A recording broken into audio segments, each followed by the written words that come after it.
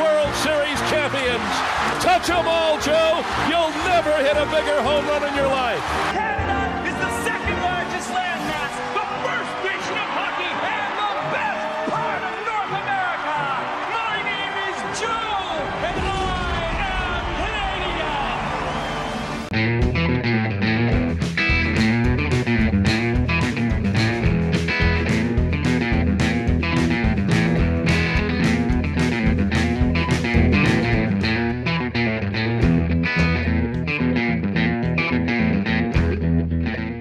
Welcome, everyone, to episode 2 of Canadians talking about Canadian music.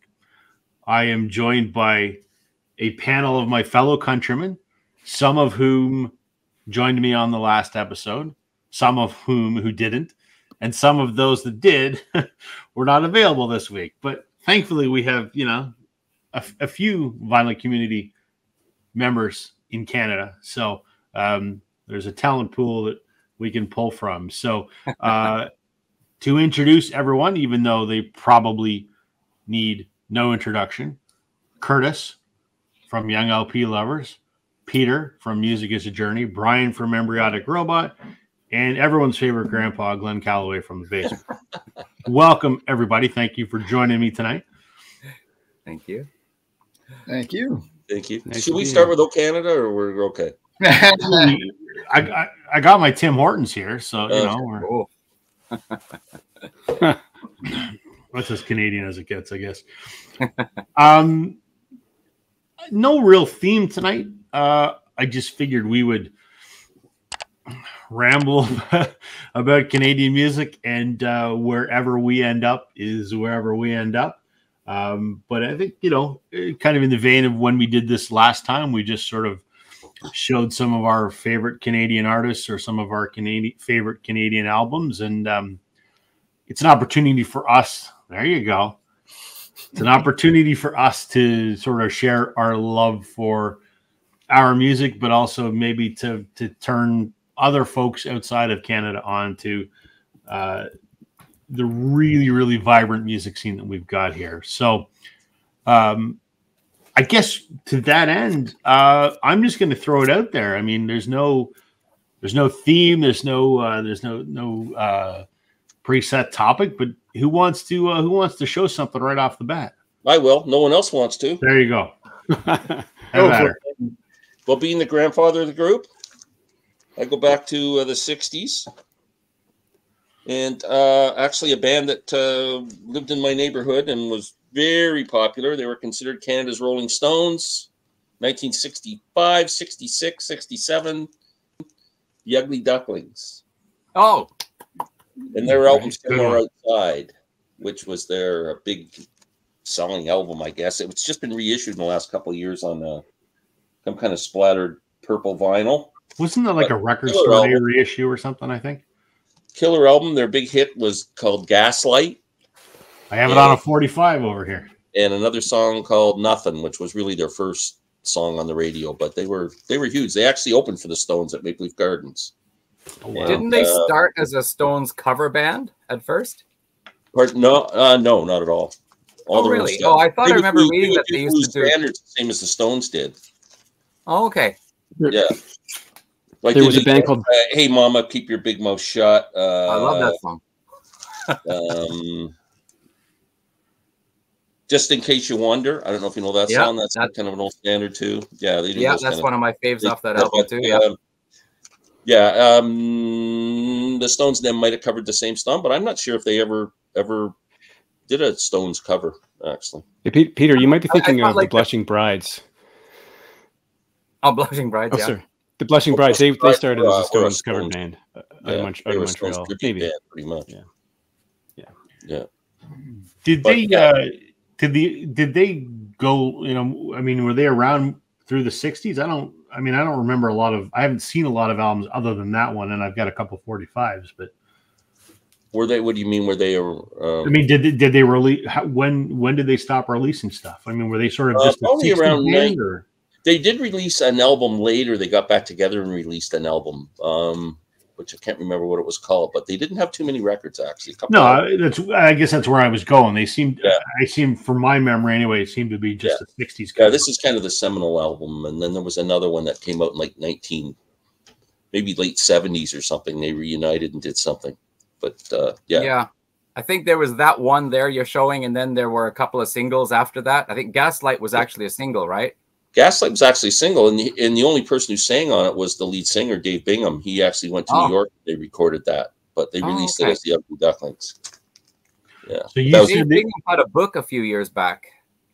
I was trying to get a hold of it, but it's out of print and it's expensive now. I would love to read that. Yeah, he lived just around the corner from me. Did you know? Yeah. It's all about the Yonge Street music scene in the 60s there. Yeah. Oh, yeah. Like, Yorkville, the old Yorkville scene, everything was all. Yorkville. Sorry, that's what I meant. They were huge. Yeah. Yonge Street, Yorkville. Yeah. No, that's a cool album. I like that one. I was looking a lot for Canadian stuff in the 60s some years ago, and that was one of the first ones I came across. Yeah, it's great record. If you like early Stones stuff, you'll love it. Yeah. You would have seen them a few times in concert and things like that? Yeah, I saw them quite a few times, actually. And saw them my first time. I was going from grade 8 to grade 9. And our high school used to have this variety show at the end of every year. And I was in grade 8. My cousin was a year older than me. And he took me to the variety show in the Ugly Ducklings because they went to the high school. Same high school. They were playing the variety show. So I saw them like in really, it was very cool. Yeah. Cool. Yeah. That's a good one. Let's just go around the horn. Brian, since you're next to Glenn on my screen, you're up next. If you want. Right, and that's fine. I was looking at my stack of records, and I think I picked things that were a little esoteric, but that surprises you. Yeah, I was going to say. I chose something that I think doesn't get a lot of discussion, and that's Canadian hip hop. So I chose the Dream Warriors, and Now the Legacy Begins from 1991. They only did 4 records, and the last one I think was like early 2000s, maybe 2002 or 3. And they were like hip hop duo with King Lou and Capital Q, right? So kind of groundbreaking. This is 1991. I think I said that. 4th and Broadway Records, and this is the shrink wrap on here, Bob, just for you. But you know what you should do with that? Grip it and rip it. I swear I'm going to make a Northern Revolutions T-shirt that says "Grip it and rip it." Anyway, if you don't remember this band, you might know this. The big single off in here was My Definition of a Boombastic Jazz Style, which samples Quincy Jones's Soul Bossa Nova. Which, of course, if you're Canadian and you're a certain age, you'll remember it from the quiz show definition because they used that. Oh my God! And then, of course, you've won a toaster. That's right. You've won $20. And of course, after this, it was used in Austin Powers, of course, the original Quincy Jones track, which is fantastic. Of course, there are a couple other singles on here, but I guess I pulled this out because I don't think people think of hip hop when they think of Canada, and I don't think many people. I don't know if anyone. I've mentioned this record before. I don't know if anyone else talks about hip hop from Canada, so I think I wanted to show this one because although they haven't made anything in quite a long time, I think this is a really important record, and I love it. I think it's fantastic. Wow. I haven't thought about the Dream Warriors in so long. Like that was a blast from the past right there. Wow. I probably haven't thought of them since the 90s. Yeah. I did see them in concert. I did see them live once too, which was really fun, right? It was kind of a great show. But right in that era was big hip hop time for me. The golden era. School to watch Rap City on Much Music. I forgot about that. Yeah, I think it was for me. It might have been a half an hour show, maybe an hour tops. But I would record it on cassette just to get that. But they would have been definitely featured on Much Music. Absolutely, yeah. Very good, Peter. You got something fun to show us? Yeah. Well, I kind of went with what you mentioned in the email and just prepared something based on each of those. So I guess for now, what I'll show is, all right, here, 5440. Yeah. So this is a band that I used to confuse them with UB40. So I thought they were a reggae band and I never got into them. And it just so happened earlier this year, I was doing a video about Canadian songs that were covered by other bands. And I happened to find out that Hootie and the Blowfish, I Go Blind, was actually done by 5440, which I didn't know, which is really strange because they're from the municipality of Delta, which is right next to Surrey, where I grew up. So I've been getting into their catalog, and I find, oh, I know that song. Oh, I used to hear that one on the radio. And I'm getting pretty close to the point where I'm going to have everything. I've even tracked down some compilations that I ordered just because there were 2 songs, previously unreleased songs on that one. And one album I bought, I found out that is a special edition with 3 bonus songs, and 2 songs are missing on that one that are on the original. So now I've gone and ordered the original as well. So what album yeah, is that? it's like I'm going to be a studio completist for 5440. The funny thing is, like, whenever I get into a band, I start checking a lot of stuff on YouTube to see what are people saying about their discographies. Are they ranking the albums? And there's almost nothing. Yeah, they're a great band, and I don't think that there's a lot of their albums on vinyl. I mean, there's the first one, the self-titled one. I think Brian's got that one. I've got it. And you see, they just reissued Smiling Buddha Cabaret last year on vinyl. It might have been for the first time. I don't know that I've seen any other 5440 vinyl. Fight for Love from '89 is on vinyl. I have a copy of that. Oh, yeah. Great. Yeah, I like that. I don't know about album. after that, though. Yeah. Yeah. And then there's that. There's the one that, what's it called? It's kind of brown. It's got like a microphone or something. It's called like Cinch Line or something. Yeah. I don't know if that's on vinyl. That's my favorite of their albums. And I really, if it isn't on vinyl, I wish that would get reissued. That would be great. You know what's funny, Rob? I was listening to that one and I thought, this is really mellow. Like, most of their albums have a good mix, good variety of stuff. And I thought that one is a really mellow album. It almost reminds me of later Blue Rodeo albums where almost every track is mellow.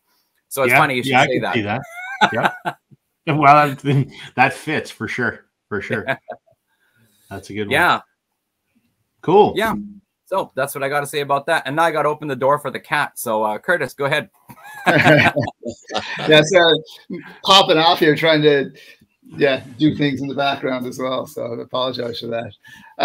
All right. Yeah. So kind of along Brian's line, I was thinking kind of maybe some music that doesn't necessarily ring Canada, right? You might not think about it as being from Canada, like hip hop. And this one I showed on my channel. I did a review of the album actually, but I'm going to show this one here. Is Jamila, a reggae artist based out of Halifax, Nova Scotia, here on the East Coast. Interesting. Yeah, and so this is her. Roots Girl is the name of the album. It came out, I think, 2 years ago now, 2022. And yeah, she's got a bit of a. Her father, I guess, is Earl Chena Smith, who's a famous reggae guitarist. He's played with the Wailers and pretty much any big name in reggae music, really. And she just last week released her sophomore album. And it's really good as well. So that's, in terms of kind of like, I don't really associate reggae, but there's actually a pretty decent reggae scene here in Canada. And so this album is great. The standout track for me on here is the title track, Roots Girl. Fantastic. Chant Their Names is a really powerful song too, about kind of off after George Floyd death and things. So yeah, something that we don't often think about with Canada. So I thought I'd feature that. And hey, and that she's based on the East Coast. That's another rarity too, I think. So. I mean, when one thinks reggae, they think Halifax. Halifax has a really interesting blend of people, like musical styles. Yeah, absolutely. I know Halifax, of course, Rankin family are actually Cape Breton Island, but I know for a lot of this, like East Coast Celtic influenced stuff, as well as that whole 80s underground scene, like Sloan and Jail and all those guys. But I found out they've got a black metal scene in Halifax. And a number of other surprises. One is a rare album of pop tunes by Korean immigrant girls from the late 70s. and they all lived in Halifax and formed a band, and like an all girls, like a singer group. Anyway, I don't think they played instruments, but yeah, they recorded an album in the late 70s, and it's a really rare one to get now. That's crazy.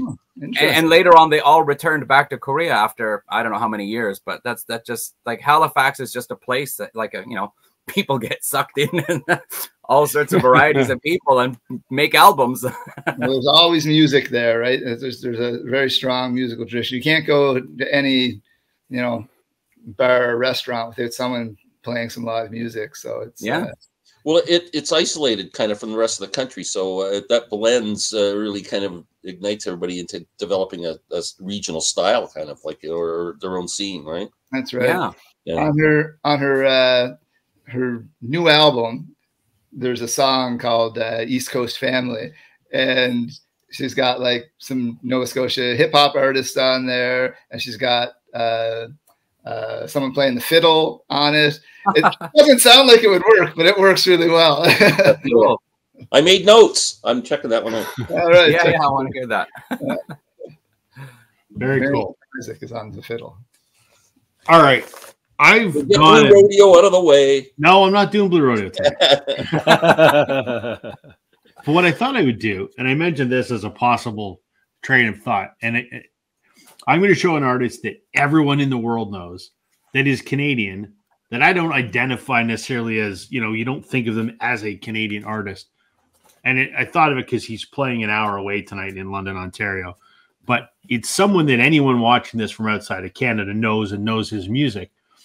And I thought, when I show the album, we'll all go around the horn and give our thoughts as we know what the world thinks of this individual. What do we think as Canadians of this international Canadian export, if we will? And I mean, one of the most successful Canadian musicians ever is Bryan Adams. And listen, I know it's not cool to like Bryan Adams, and everyone in the vinyl community shits on him. And, you know, it's fine. Whatever. I like him. I'm a big fan. Not that all of his stuff is great, but I love him. I think he's one of our most successful musical exports. Is his music, you know, sophisticated and innovative like somebody like Rush? No, it's not. It's top 40 radio rock and roll, but not that there's anything wrong with that. The man's made an incredible living. He's been touring for 45 years. Like I said, he's playing down the road in London, Ontario tonight. So I think everyone that's watching knows Bryan Adams, but I'm curious to get, what do Canadians think of Bryan Adams? Anyone have any thoughts?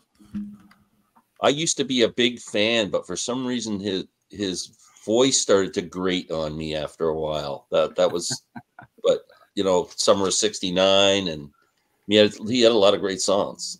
There's no doubt he's a major talent, but I don't listen to him anymore. But I was a fan at the time for sure. Brian, what do you think? Well, I used to like him.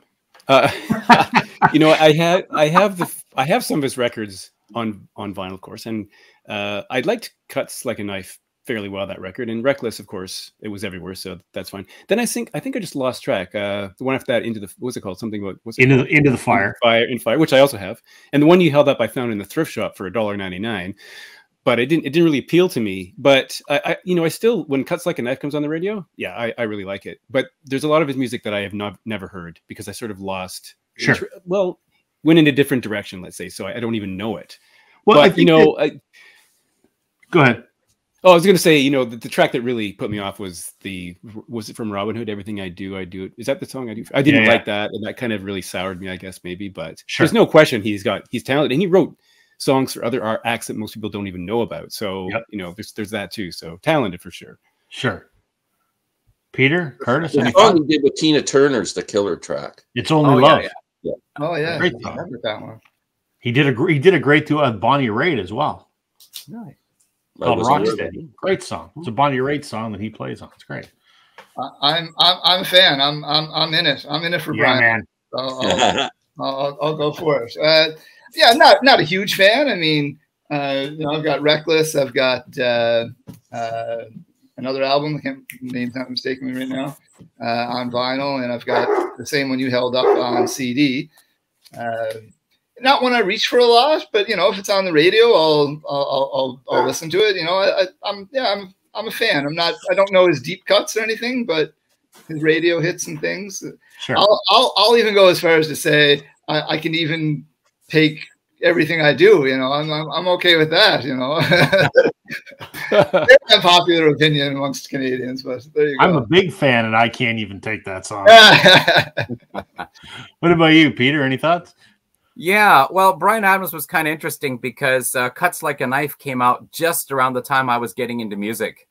But I was going more in the AC/DC, Judas Priest, Iron Maiden direction. So Bryan Adams was just on the other side of the fence for me. It's like, it's okay. But my dad, who was a guy from the 50s who was into jazz and other stuff, he actually liked Bryan Adams' voice. So my sister and I got him the Cuts Like a Knife cassette, which he played Sunday mornings while making pancakes sometimes. Nice. But yeah, for me, Bryan Adams has always been, he started out like just on the other side of the fence for me and got farther and farther away. So sure. I've never been into him, but I always figure like any Canadian that makes it really big in the world, I'm happy for them. So like I've got no problems with Nickelback or Justin Bieber or Celine Dion. I have no problems with them. If they're making lots of money and making people happy around the world, then great. Good for us. Agreed. So, and I do actually have, I have this, which actually is the wrong cover, but this is the album he did with Sweeney Todd back in Wishes Were Horses 6 or so. Yeah. And the one thing I got to say I don't like about it is his voice sounds really weird. And I read it's because they sped it up a little bit. Yeah, I would have liked to have heard his natural 16-year-old voice. But the music on here is pretty cool. Yeah, I mean, the problem with that is he replaced Nick Gilder when Nick Gilder left Sweeney Todd, and they were trying to make him sound like Nick Gilder. Yeah. It's a shitty album. I have it too. It's the only one I don't have on vinyl, but it's easy to find. But yeah, actually, the track that I like best on here is the instrumental. Mm-hmm. The music in that is really cool. Yeah. So, I mean, to put a button on it, I mean, obviously, I'm a big fan, but you know, like most people, the good stuff is the early stuff. You know, Cuts Like a Knife, Reckless, Waking Up the Neighbors. You know, those are the ones that, if anyone has, that's probably what they have. And his later stuff, especially the post-2000 stuff, is, you know, diminishing returns, I would say, in terms of enjoyment. Though his last album was actually really good. But yeah, I'm a fan. I've seen him. He's great. Still puts on a good show. And to Peter's point, hats off to anyone that can make it out of here. You know, I mean, I'm such a proponent of this country, but you know, it's not easy to make a living as a musician. So if someone can succeed and be successful globally, which he undoubtedly is, hats off to him.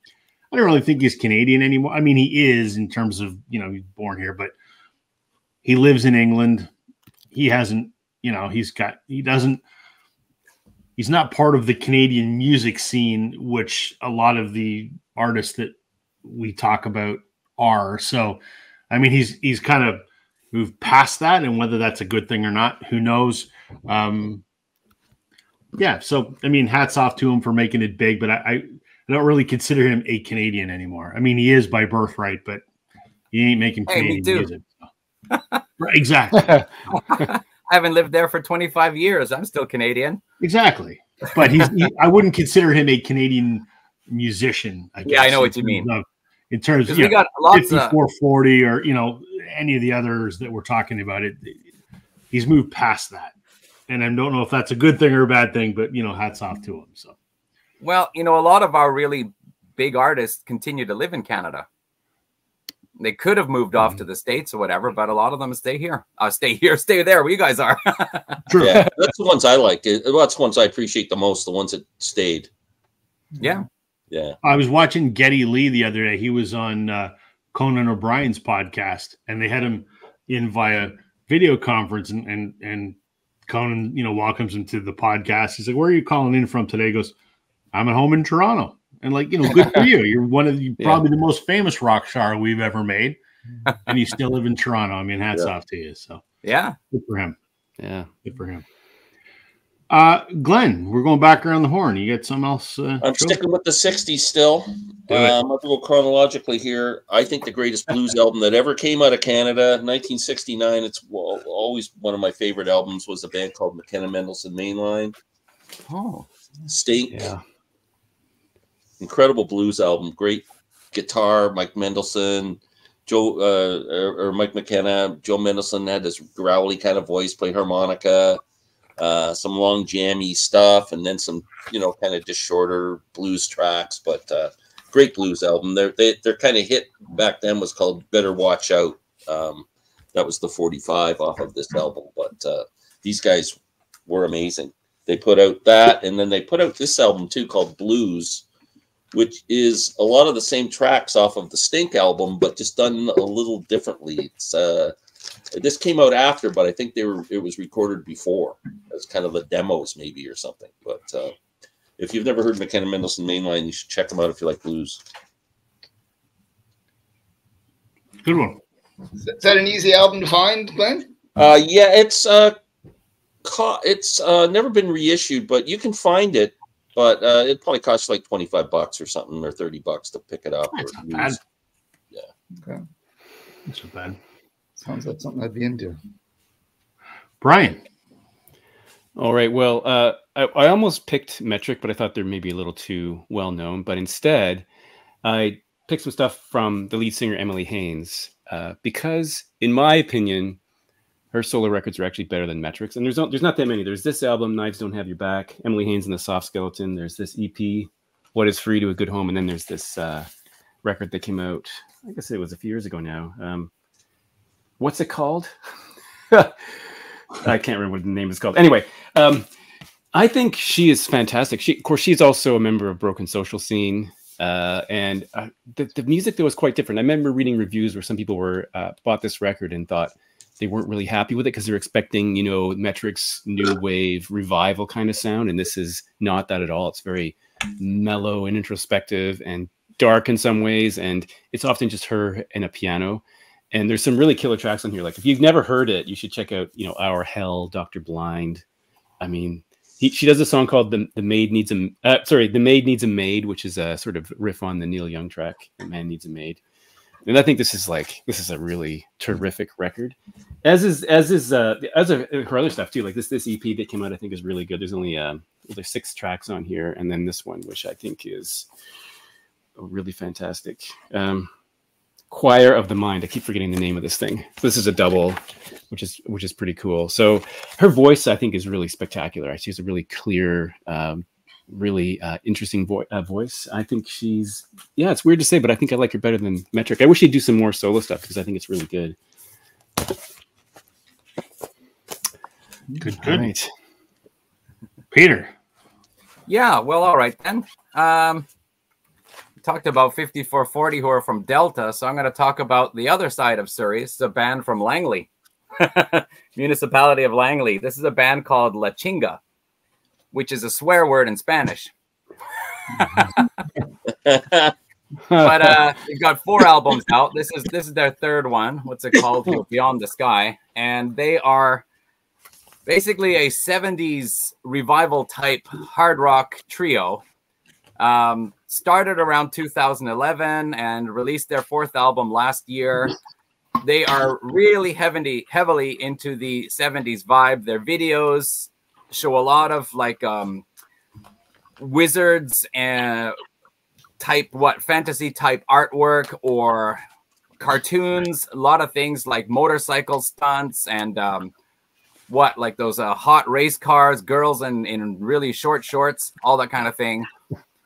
So it's like this, they're really stuck in the 70s, but their music is just a little heavier than what you'd probably get out of the 70s. So a really grooving rock band out of Langley, basically Vancouver based, but and they mostly tour about in Canada. They go down to the States a bit, and I think they've been over to Europe once or twice as well. But not a major player out there, but a band that's really good at what they do.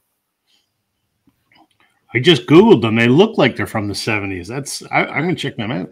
Never heard of them Yeah, before. I did a video last year introducing 5 bands, and the first half of that video was all La Chinga, and Oh, okay. I was able to get in touch with them and ask if I could play samples of their music in my video, which they agreed to. So, Oh, wow. yeah, there's a video like that. Everybody I feature in that video, just about everyone said I could use music samples. So, but the first half is all La Chinga with a track I'll from check each of that their out. albums. Yeah, no, they're pretty cool. There's one song, Killer Wizard. That was the song that got me into the band. It's off this album I showed here.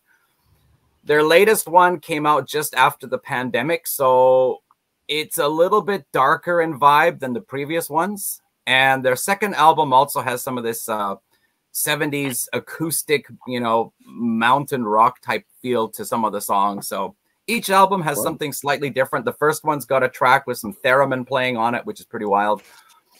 That sounds like a really cool band. Yeah, actually, I really like them. And, you know, they're just not all that well known, but they're really cool.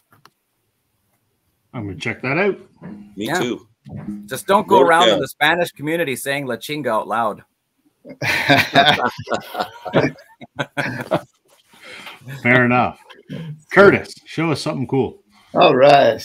Well, I was thinking about sort of the Canadian experience, right? And sort of a lot of the music that comes out of Canada comes out of that singer-songwriter kind of tradition, the stories. And so I was trying to find an album that exemplified this for me, right? And really, that I related to through the stories and whatnot. And Rob, you're going to know this. Well, I know you know this album. You're a big fan. I know what you're going to show. You know already, right? Yep. Maybe you have it in your pile there. I don't know. I don't, because I figured you might show it. Okay. So that's Adam Baldwin. Oh, yeah. Serenades. Oh. Just a fantastic. And Rob, you can probably talk more about Adam than I can. I know you know his backstory a lot better. I think I'm Adam Baldwin fan number 1, I think. But what I really love about this album are the songwriting through. I mean, musically it's fantastic as well. But lucky he got off for shooting that woman on the movie set. What was that? Not the same one. Other Adam Baldwin. But yeah, no, the stories here, I just find them so relatable, right? They're all written from this area, from kind of Nova Scotia. There's the lighthouse in Little Lorraine. It's a great little story about, you know, shipments of cocaine coming up by sea. Great little story. In the end, his uncle shoots him in the head and murders him. But it's great story. It's a happy story. It's a good story. It is an absolutely fantastic story. You're right, and it completely made up, by the way. They're shooting a movie right now in Lewisburg called A Lighthouse in Little Lorraine, and I don't know if it's related to this song or not. Anyway, that's just a little aside. They put out a casting call for extras and things. Anyway. Oh, really? That's cool. So I don't know if it's related or not, but it's based on an urban legend that there were drug runners running cocaine from Boston up to Halifax in caskets and then dumping them overboard, and fishermen were picking them up. That's the legend, apparently. Whether it's true or not, it's an urban legend. So, Causeway Road is a fantastic song about, you know, Danny Fingers. Danny Fingers, his neighbor, if I'm not mistaken. Who's a real guy. His name's Donnie. There you go. I can tell you the story behind every one of these songs. And they're just all fantastic. And I just, if you're not familiar with it and you like sort of, this is more folk rock, I guess. If you like folk rock at all, check it out. I don't think you'll be disappointed. I'm gonna add on to your commentary of this album. Yes, please do. It is in my top 10 albums that I've heard in my entire life. It is really that good. And I have said, Adam started off as he's Matt May's guitar player. He was a rock musician and put out 2 EPs and a full-length album before this, and they're very rock. His hero was Springsteen. Yeah, exactly. But he went folk on this. And what he was trying to do is he was trying to write a Stan Rogers record. That is what he said he wanted to do. And the stories that he has crafted in this, I mean, bold statement, and I need some concert buddy oven mitts to say this, but his storytelling on this album rivals some of the stories that Gordon Lightfoot has written. I think they're that good. Just a phenomenal album. I've been to, he's from Dartmouth, Nova Scotia, which is outside Halifax.